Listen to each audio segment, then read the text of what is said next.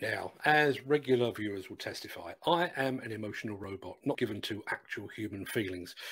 But yesterday I received a message all the way from the US of A, and it has warmed even my waxy, pea-sized heart.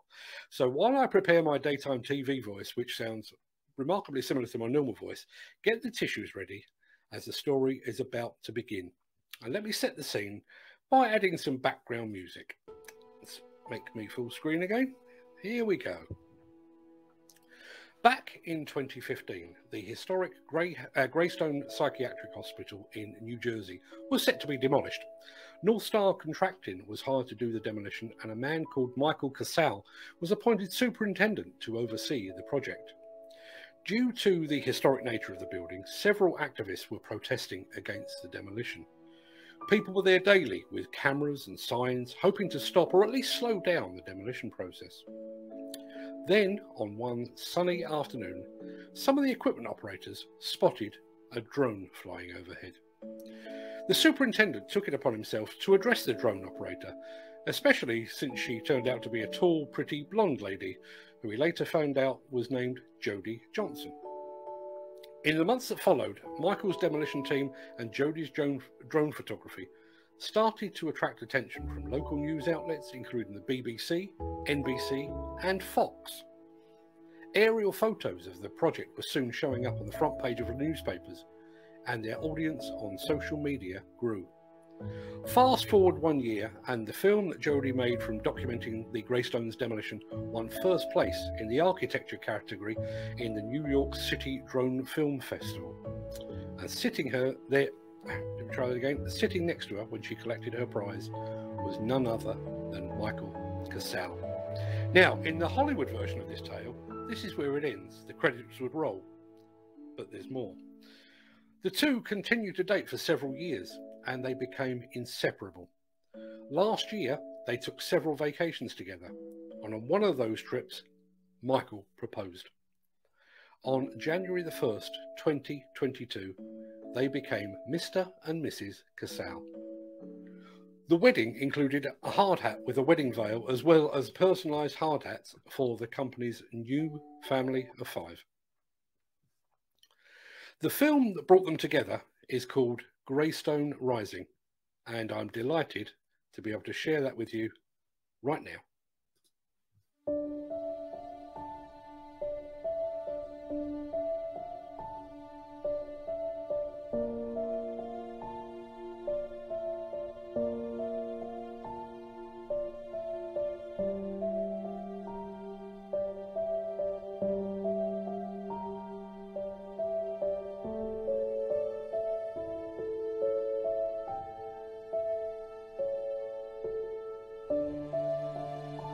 To tear down a building like Greystone and Old Kirkbride like that, that's a tragedy. And there are multi-billion-dollar companies that actually gave a proposal of what they could do with this facility. We need to demand an explanation from Treasury, and we need to put this building back to use. There's plenty of groups out there that are willing to take what's left of the building, even though they've started, and it just takes somebody to listen.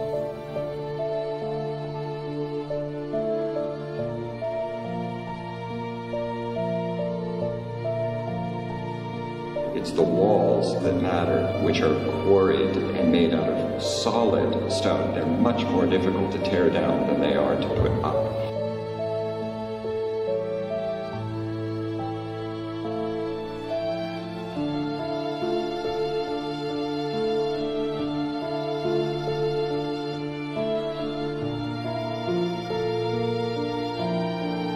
I feel the situation at Greystone could have been avoided.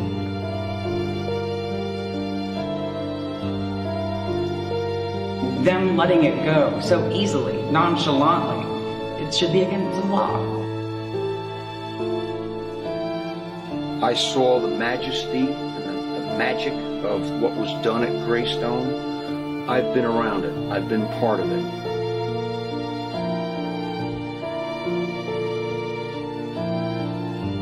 What we have sitting here abandoned on this Parsippany hilltop is an important piece of our nation's history.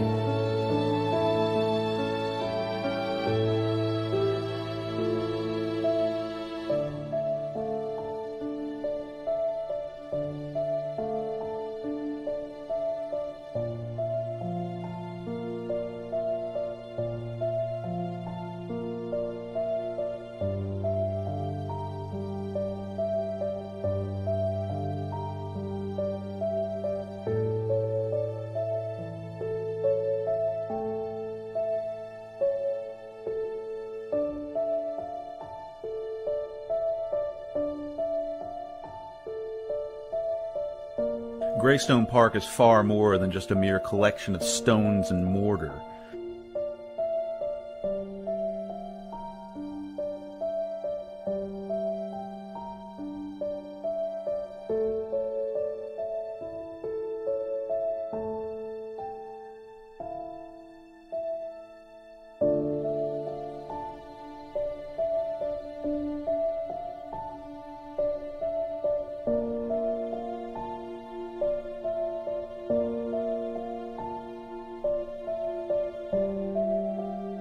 Rather than this being an empty lot, rather than the wood and stone that our forebears raised up into this edifice becoming fill, this can be repurposed, given a new life, a new chapter. It can be something to be proud of again.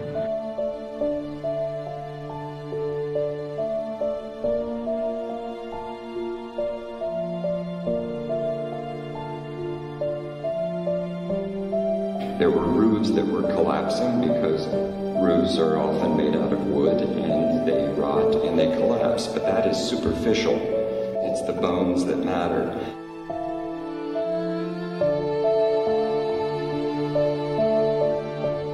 If Greystone is erased forever, it will not only be we who are denied such a monumental cultural landmark, it is also the generations to follow us that will be poorer for that loss.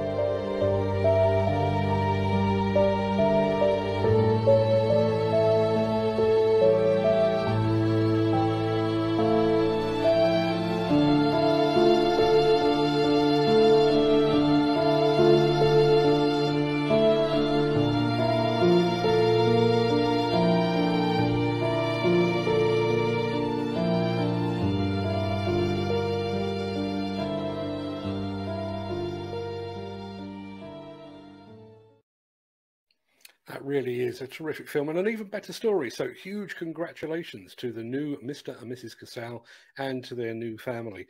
And thank you also to one member of that family, Ashley, for sharing that story with us.